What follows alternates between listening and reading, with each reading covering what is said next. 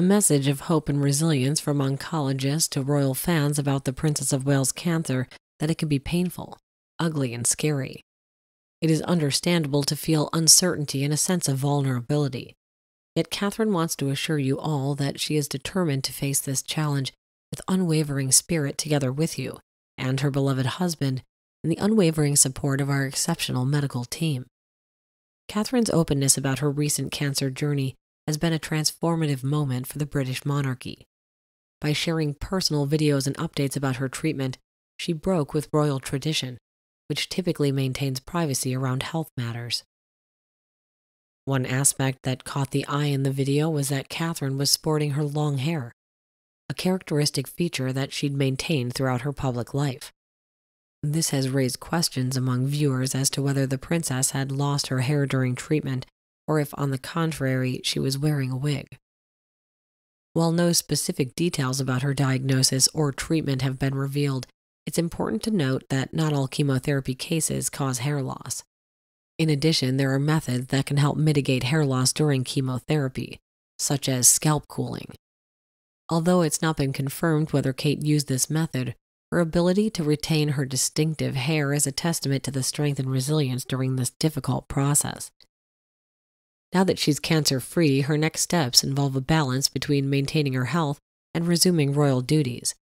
To understand the royals' road to recovery, NHS GP Dr. Raj Arora explained to us that with any kind of chemotherapy, there will be a period of physical and emotional recovery. So the Princess of Wales is likely to have a gradual recovery.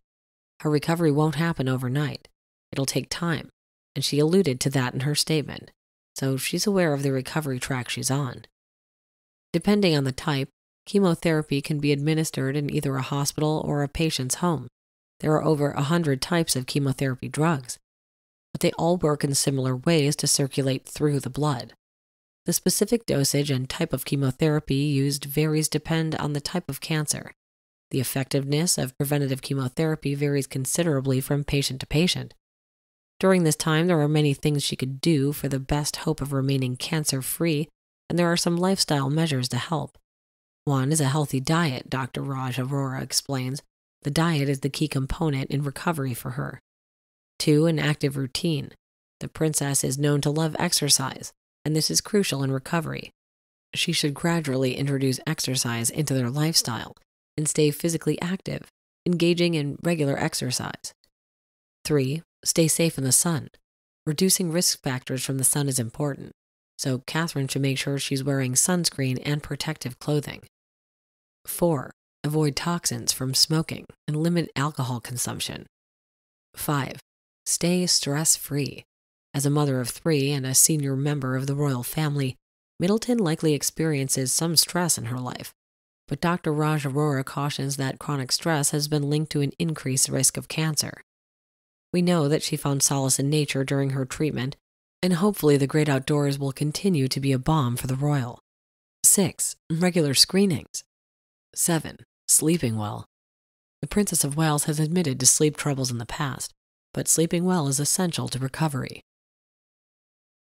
Insiders suggested that she'll return to public engagement slowly while continuing to focus on causes like mental health and children's development. While there is hope for a November appearance by the Princess of Wales, royal watchers can expect a likely return to full-time royal duties in the month after that. The report states that her private secretaries and the Wales's communications secretary are holding more regular meetings with the princess so that they can plan the future. However, there is no expectation for her to rush back to public life. A friend told the news outlet, "People know and understand it's a long journey to recovery.